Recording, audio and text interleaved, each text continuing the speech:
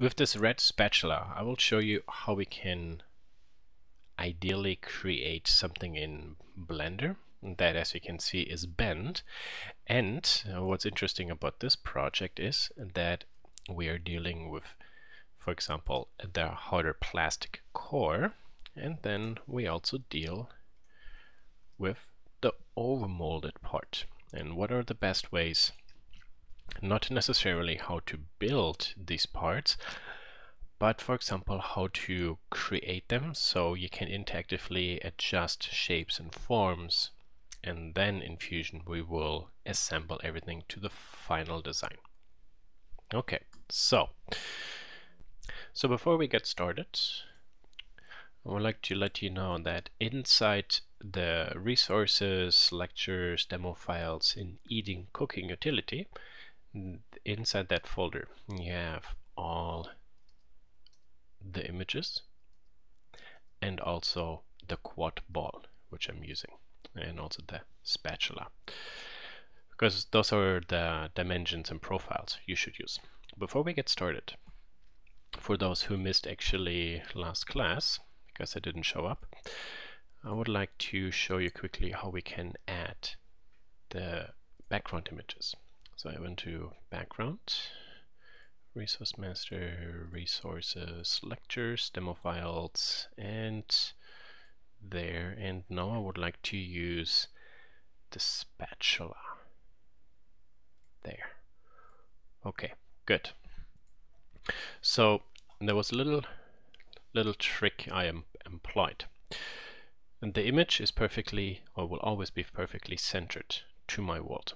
So that makes sense that if I want to have a line that I can use to measure something, to actually center this line on my image. Because now I can go ahead and say, make a square. The square should now be 10 centimeters by 10 centimeters. And now you can see actually how big my image is in relationship to the square. So now I have to scale the image till the 100 millimeter line is as wide as, for example, the rectangle. So here is the scale tool. I can scale it down. Zoom in a little bit more. Maybe go into wireframe mode. And then by click and drag and then holding the shift key, you go in smaller steps. And then maybe I can zoom in a little bit more. So let's say 0.5. Okay, this was too big. So maybe 3, 4.5. Nope. Through maybe 8. We're getting close. What about 9? Let's say this is good. Okay.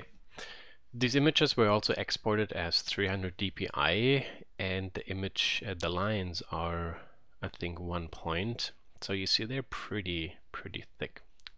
So if you want to have even better drawings, we could actually export them as 0.1 or 0.01 stroke thickness. Then you have really nice and crisp lines. Okay. I also have a black line that goes through the spatula in a horizontal line, and I can now vertically move this one down till, for example, this lines up. 0.75, 3, 3.5, there it is. Perfect. And this I will now lock to the top view.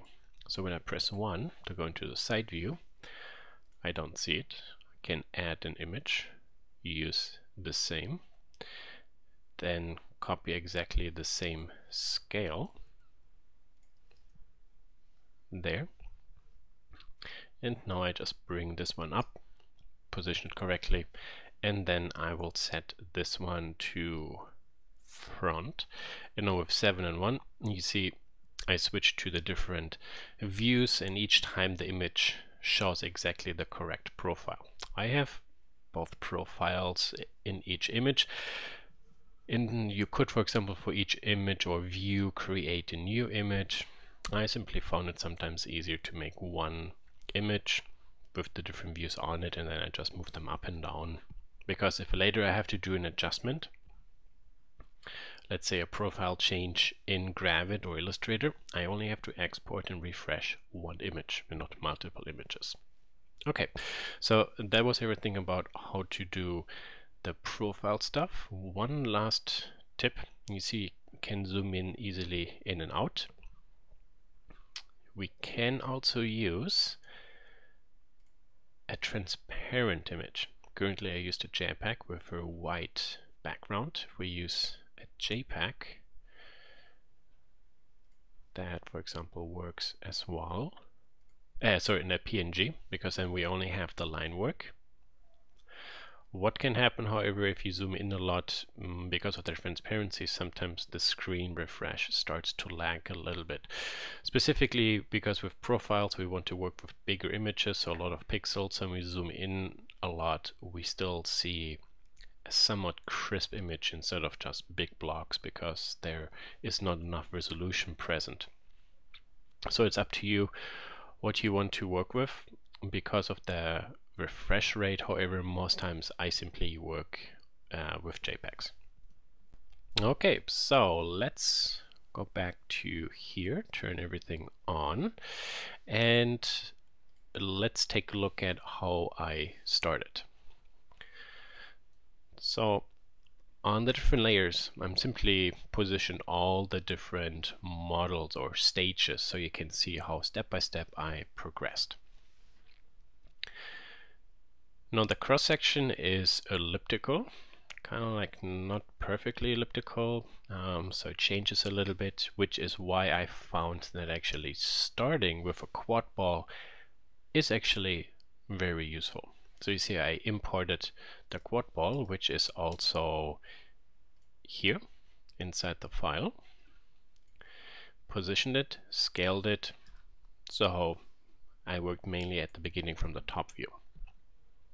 Okay, and once everything was done, then I deleted this half and then started extruding everything out, kind of like try to block out the basic proportions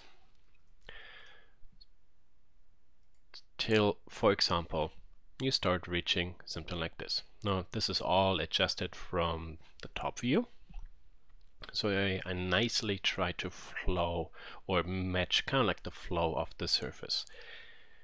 From the side, you see I actually also then worked on the handle a little bit, and now this whole object is bent and it also gets smaller, so this is now where it becomes actually very interesting.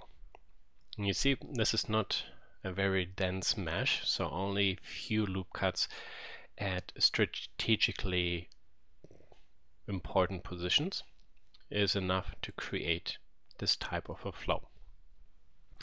And to make modeling very easy, I don't really want to model this bend. The flow of the bend, I want the software to generate for me. So when I turn off that bend, I get back to this flat result. So for example here, there you see now I have actually this flat part. And for the to do this, I employ, as you can see, a very basic curve.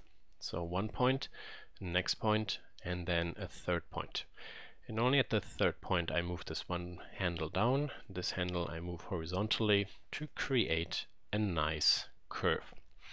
You can also see here's a separation line between the hard plastic and the visible overmolded part. And this point and this point, and they're all set to vector, so they're horizontal. And then after this horizontal part, the curve starts to bend. Okay, so there's one step I didn't mention yet. If you pay attention to, you can see that to the tip, it gets increasingly thinner, thickness-wise, along the z-axis. So when I go to here and turn this one off, there you can see now actually how this progressively gets smaller. So the way how I did this was I selected all these points at the tip, I turned on proportional editing, and in this case I kept the fall off to linear because I want in a linear way everything to just get smaller. And then all I did was scale along the z-axis, and you see with the mouse wheel you can adjust where you want the influence to stop. And I think I had it somewhere here, so that right there where the material separates, the overmolded part and the handle part would have the same thickness. So not too complicated, and because we have this as a modifier, I can always turn this one on and off. So the next step would now be to figure out how do I do actually this angle. Because this is polygon, we can't just trim it, but we can actually, if we want, for example, sculpt it. So I could go ahead and let's go to the tip. Let's turn this one off so you see the geometry. See with the quad ball, here let me actually delete this edge. There you see we have edge and edge, we can fill. So the way how probably I did this was simply you and you fill, you and you fill. Now I have a triangle, which is not good, so I will add a loop cut. This loop cut, let's turn this one off. I can actually move out, and now I have 4 edges, which I can fill. Easy peasy edge count. Okay, so that's basically the way how I did it. So now I capped it, and you can see that in addition I also added another loop cut here to straighten that part, so I have more control over the edges. Okay, and then in this step here you see I started playing around a little bit with let's actually go to here. Let's see, what did I do there? I think that is what I changed. Yeah, you see what changed is actually this area here. So this point and this point, you see there's no edge. And what I did was I select this one and then this one, so this one the last, and say W merge, and at the last selected. U and U merge at the last selected. And then these 2 points I moved further out so they line up with this point. So why did I do this? Well, it's pretty simple. If you take a look at this, this is a nice fluid loop, or like a U. And we also here have a nice U. So this means that later when sculpting everything I get more predictable results. Okay, good. So this is what I created here.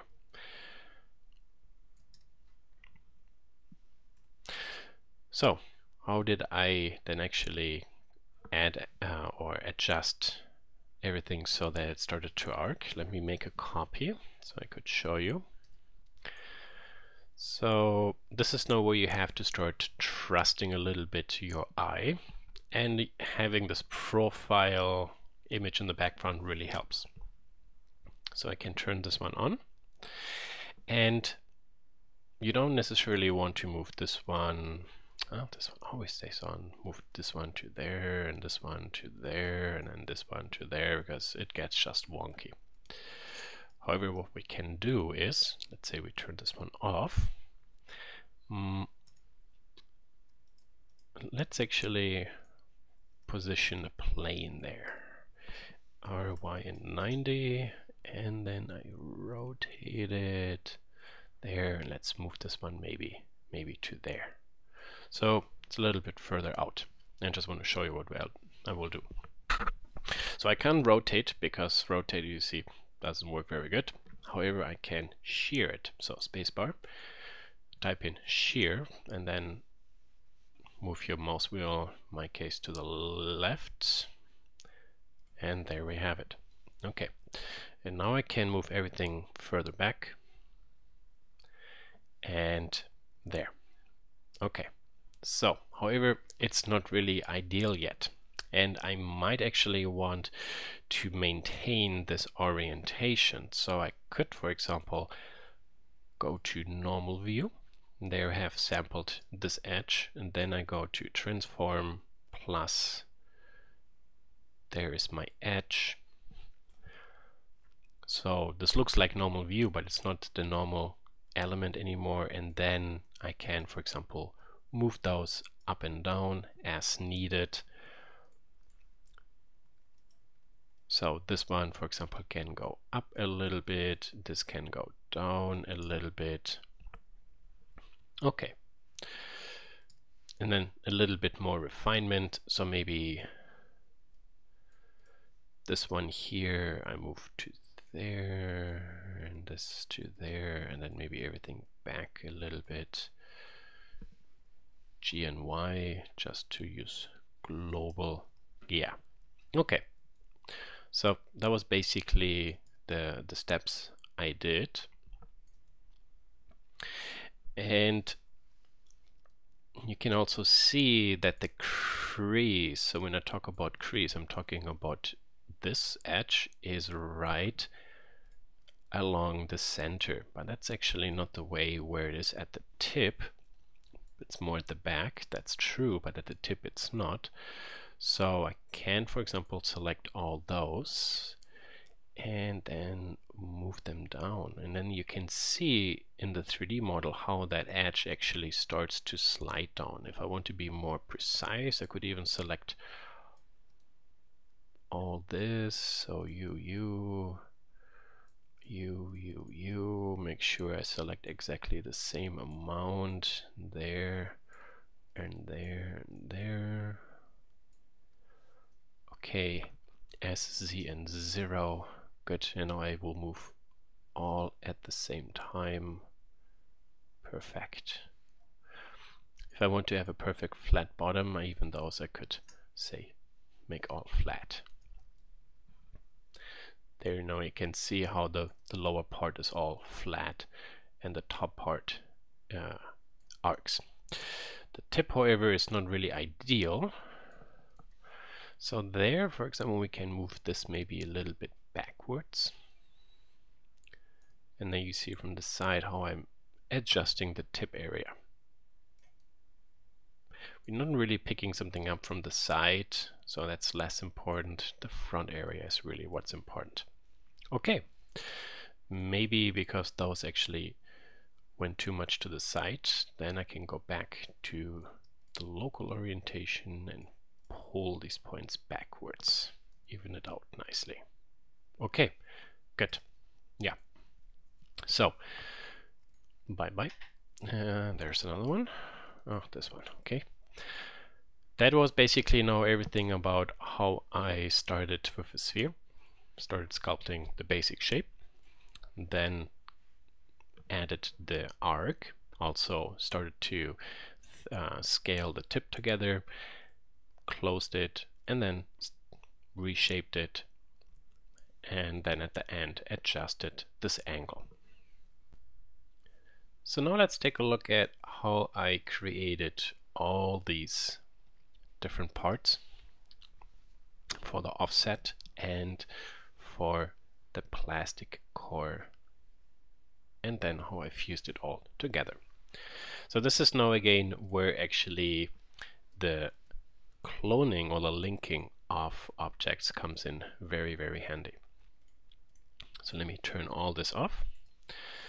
So you see that's the basic object, and you see they all share the same not spoon, spatula master mesh. Again, the beauty of Blender, because it, unlike Fusion, allows you to have 2, 3 objects access or share the same mesh. I can now generate all the different parts based on one mesh, and then via modifiers generate all the different shapes I need.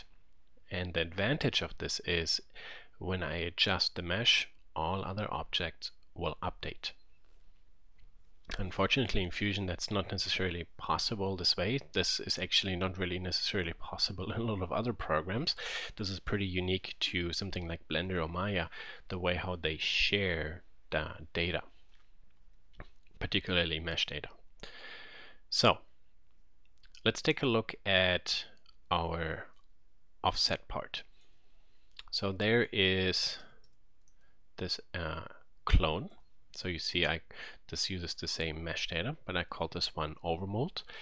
And I have, for example, a very basic cube. So this cube is lined up, as you can see, to the left across where the handle and the overmold part would split.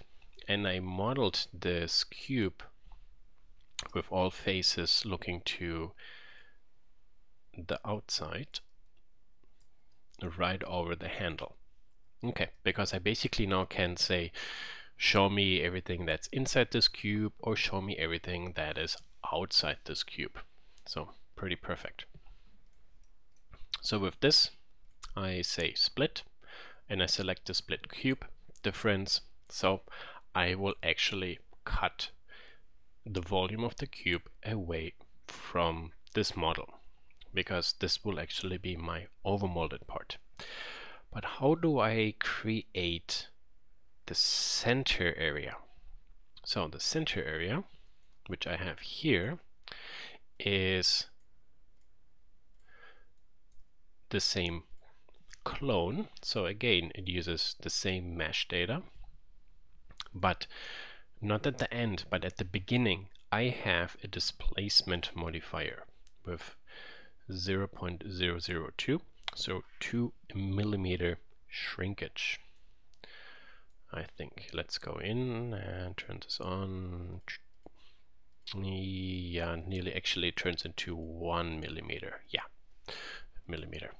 Okay. Does this one have a scale? No. Okay, good. So why this one at the top and not at the bottom? Pay attention to maybe what's happening here. If I move this one up, you see how the geometry intersects. And that is because I have more refined mesh geometry, which then I want to shrink. This is more work, and particularly in areas where it changes the direction, this is prone to more problems. So in our case, I simply do it this way. I move this one up so that I have this very basic model. I shrink this basic model, and then I smooth it, and then I bend it. Okay, good. And then I can, for example, cut the core out, because I want the overmolded part not only to be completely over it, however, I want actually there are holes so that the silicone also fills this area. So there is a better, I don't want to say better grip, and there is actually later when we do this overmold, the overmold is flowing around these areas. So there's no gap or air that can actually over time emerge, maybe by heating, material expansion, etc. So that's the main reason for it. So how did I actually build this shape? Because you see it's nicely parallel to this area. That's actually pretty simple. So you see I have a surface here, and then there I have this one. So the way how I did this was I, for example, selected all these edges, Shift D, move them up, and E and Z, scaled them, extruded them down. Okay, and then P to separate them, I have new objects. Okay, so here this bent curve I turn off, this boolean I turn off, the sub D I keep, and I have to adjust the normals. So there you can see some normals go into different directions. So Control N, they're all facing to the outside. Perfect. And now I can go ahead and say 0.3. Actually, what about minus 0.01? Maybe 2. Oh, maybe too much. Oh, maybe we can just keep it there. Okay, perfect. So the outside edge I create into surface and then I shrank it. So kind of like I'm offsetting it. Now I have a nice reference I can use. I will make sure that my 3D cursor along Y is at 0. Make a plane. Switch this to global. There. Maybe bring this to there. Let's see where it is. Okay, height white is good. Turn maybe everything else off. And subdivide. Add actually a subdivision surface modifier, and then I can start pushing these points to maybe where I want them kind of like to be. This was actually not a smart idea, so let's take this one out first. There, we can turn this one on. Tuck, tuck. There, there, there. Now maybe we can add one here, one there, one there. Okay, now we can just sculpt this a little bit till, for example, this all nicely fits. This is actually too close, makes no sense. Bye bye. There. Maybe to the end actually it flares out more a little bit, so maybe this one here we push to there. There we can make use of the red line as a horizontal line, scale it. Okay, bring this one up there. Now keep in mind this is something that's inside the body, so you will not really see it much, so we just should get close. Okay, so and this GZ, E and Z, AA, Control N, make everything look to the outside, and then the last thing I have to do is select all, those loop cuts,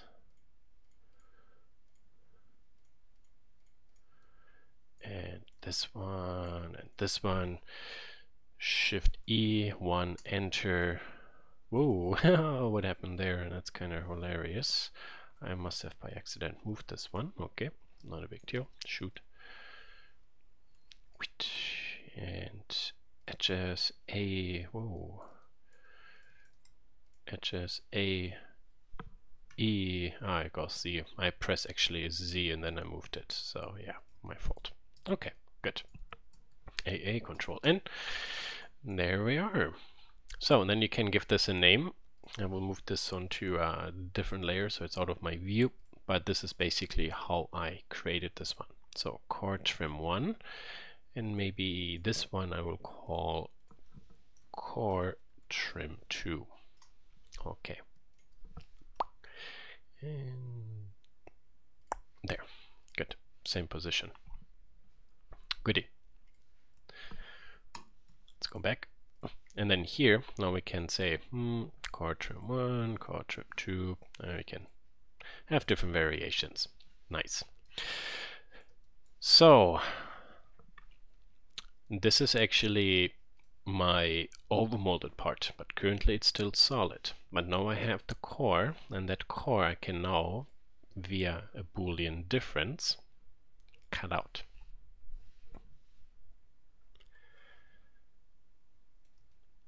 And there you can see, there's actually everything removed. Well, you can really see the other part sitting in it, but yeah, you get the idea. So, and then we go to the handle part. Let's go back. So there is the handle. Now the handle is as big as the overmolded part, so it overlaps. Not ideal. So in this case now here, I will say this one actually goes up. So intersect split cube. So this time I only want to maintain the mesh that is inside this cube. So this is the hard handle. And then in addition, I can say, you know what, also just add, please know the core model. Because the core model is smaller, you see, we have this nice offset effect. Perfect. And my offset surface will perfectly fit over it. And then at the end, we can simply trim everything out. Okay. So, and that's basically in a nutshell how you can create an object, in this case where we can easily shrink an object via the displacement modifier and then create the inner element, so that in case we would make two different molds, we could then cast, for example, or inject the plastic core and then goes to the next one, and then we cast the overmolded part over it. Good. So the next step, well, the last one would then be, how do we do all this actually in Fusion? So Fusion does not have a displacement modifier, but inside the timeline we have, for example, the Boolean modifiers in the form of either trim split or, for example, a solid combine. And in Fusion we also do not have a bend modifier. So the bend command we really have to do in Blender. The offset command, there is something similar to it which we could use, and I will show you actually how we will use it. I could offset, I could from Blender actually export everything, the displaced and the curved part, or I could just only export the curved part. So let's actually use this one. So this is actually, while it is a core, I turned the displace off, so this has actually the original proportions. Everything else is off, also the subsurface, just the curve modifier is on, so it's bent. So let's export this one, and let's call this one red spatula. Z is up, Y is forward, apply modifier. Okay, good. So then here, let's make a T-spline, insert the mesh, red spatula, meters, okay, and then let's convert this one. Okay, so there we are. Now this is actually my handle. Perfect. And you see it's nicely bent. Finish form. Super. It's a very slim patch layout. One face, one face, one face, one face, and a cap face, and a cap face. Beautiful. Okay. So how do we do actually the core? Because you know how to do the shrinkage in Blender, but I would like to show you now how we can do the same actually here. So I will create another T-spline object, and there is my initial mesh, and I will convert this one. So I will create a new T-spline object, okay, and this object now I will give a thickness, and the trick is the thickness we can actually do with no edge, and then basically it will create a new surface that is bigger or smaller based on what direction you go. So no edge, this object minus 1 millimeter, let's say 2, so it's bigger direction normal. That's what we want.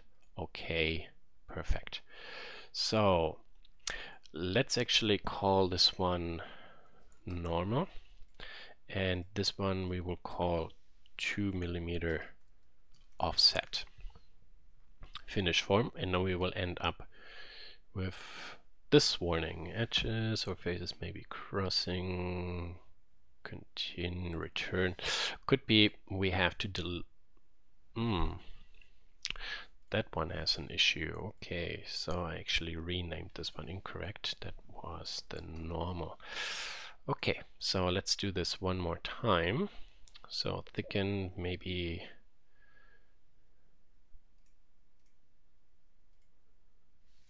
just to be double sure. So this is actually good this happens, because offsetting organic surfaces is really a tricky thing, and sometimes also T-spline can have issues, which is why then quite often I do offsetting. Even when it's not very accurate, then I will do that actually in Blender and then bring that mesh back. So let's say maybe 1 millimeter. Just want to check the directions. Minus. Okay, good.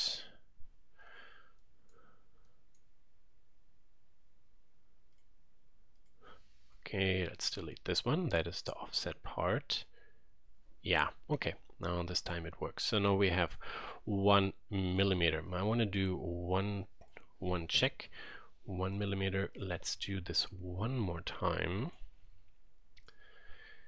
And we make it 1 extra small.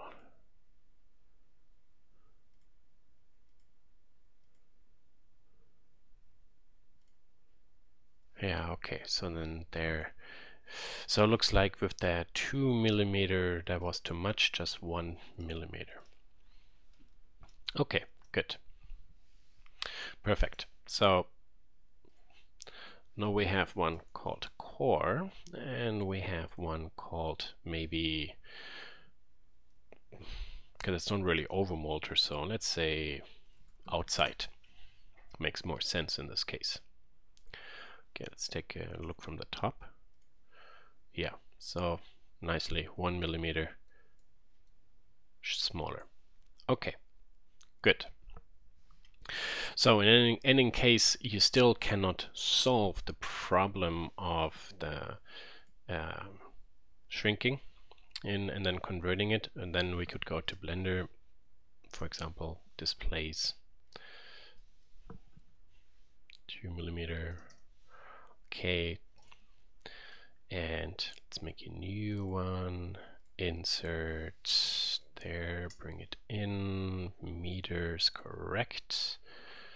Let's there, finish. Outside.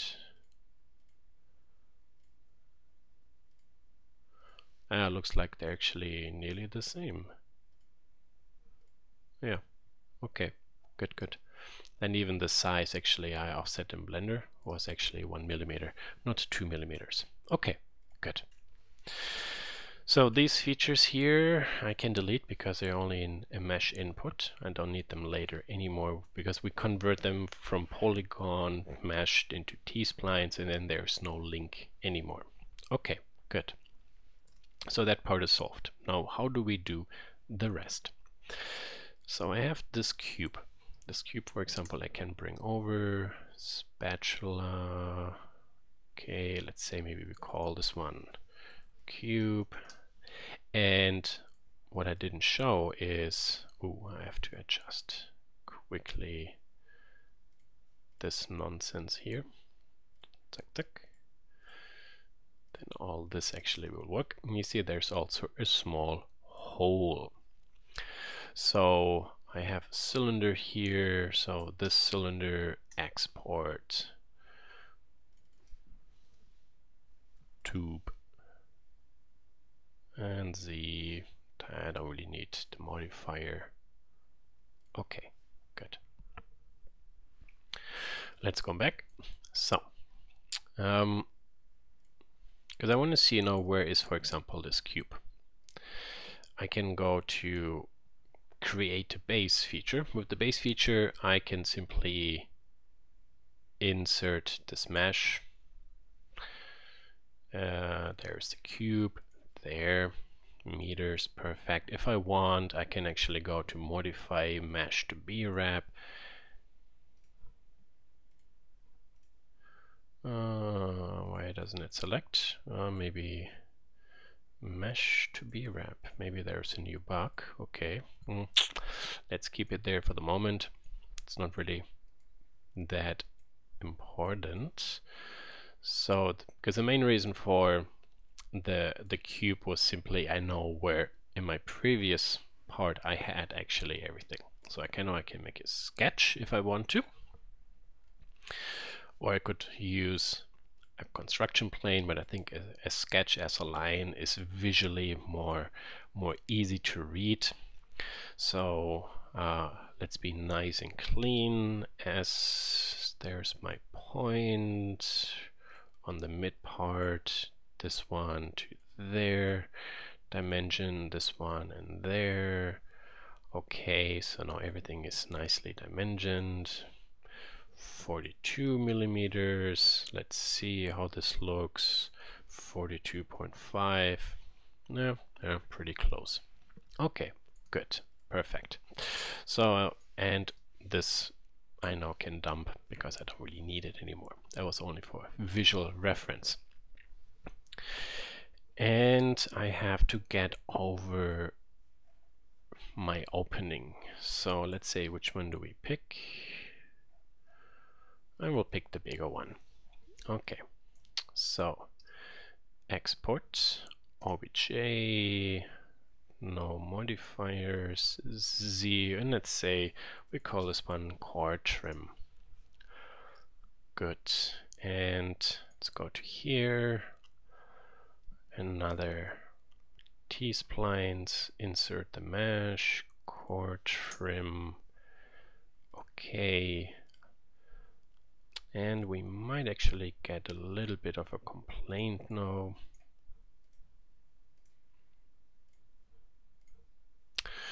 Oh yeah, because I have top faces. So how can I actually do this? So let's make a copy of this one, because in Blender this works.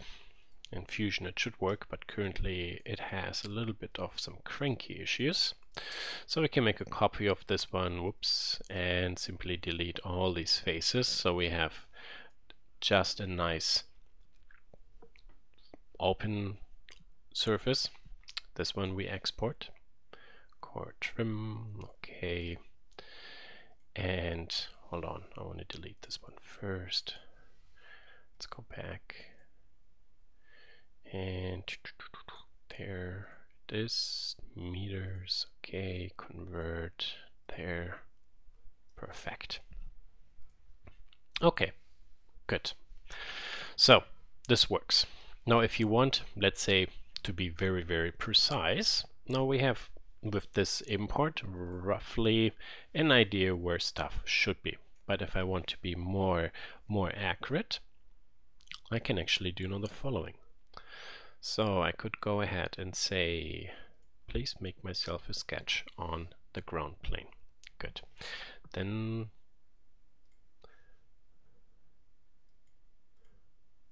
for the outside, please project everything onto. Does it actually project also the outside edge? Yeah, I see it did not want, you wanted to have this one selected. So let's redo the step. Make a new sketch, delete it. So P for project, click on the object, because now the whole object's outer border will be projected onto that sketch. There, perfect. And now I could go ahead and say offset, so I press O, this one as much as I want. Let's say till there. Okay, good. And then I could draw a line. Let's say here I would like this to be vertical, and maybe here a line, and I think we could maybe make this parallel. No, this looks like a line, but it's actually, as you can see, it's not really a line. So this one I might have to eyeball a little bit. So I can move this one to there. Let's say there. Perfect. Stop sketch. Good. Okay. So why did I do all this? Well, this one maybe we delete. I could have used it to split, but I will do actually it this way. So this is my core. And then I will go to create. This one I will extrude down and cut everything out of my core. But I know you see I have sharp edges. So what I will do instead is extrude a cube out. Now I have a solid. Now I can actually go ahead and round these edges. For example, as I would like. Maybe 5. Okay. And then combine U minus U, cut there. Perfect. Okay, this works pretty good. So now we have the problem with, well, what do we do here? Well, this actually is my overmold and my plastic handle. So I have to split this body. So split body, U, split by this line. There. And we can call this one tip. And this one is, for example, handle. And core. Okay. So now we can say combine handle with the core, join, keep the tool because I want the core to remain, and then go to the tip, and there we say combine tip, no, tip minus the core, and it's out. Perfect. So section view there. Let's take a look. Beautiful. Okay, works. Super duper. So the last thing maybe to do is a little bit of filleting. No, actually we have the hole. So maybe I go back to here. So I have a sketch there. You will see why in a second. I will insert the tube meters.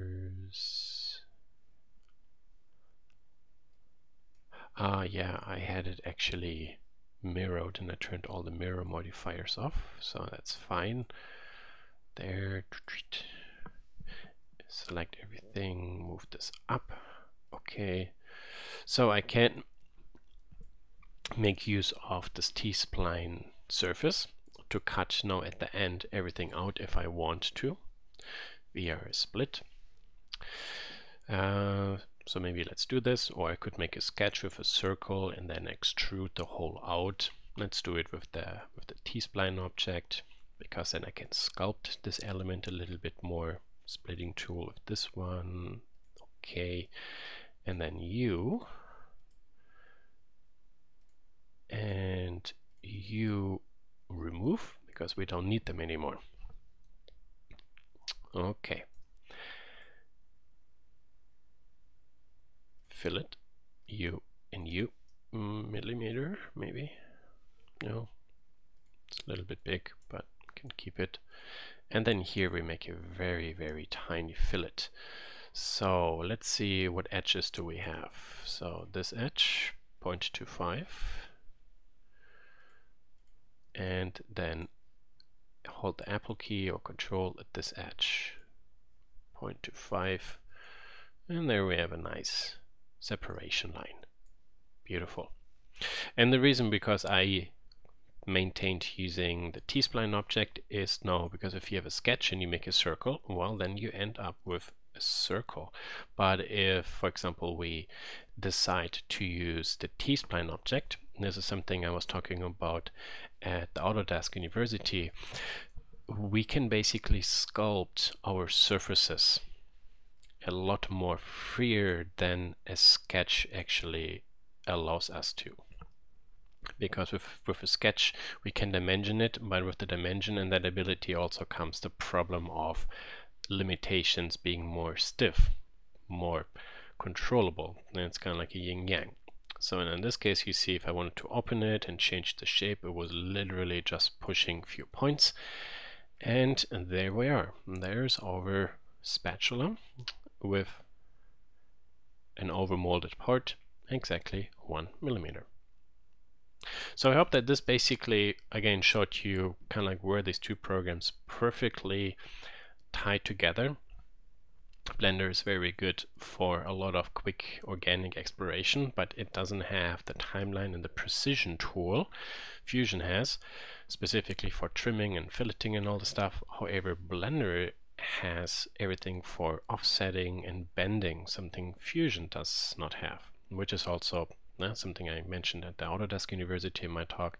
Don't think about these as programs, these are just tools. This is all an environment.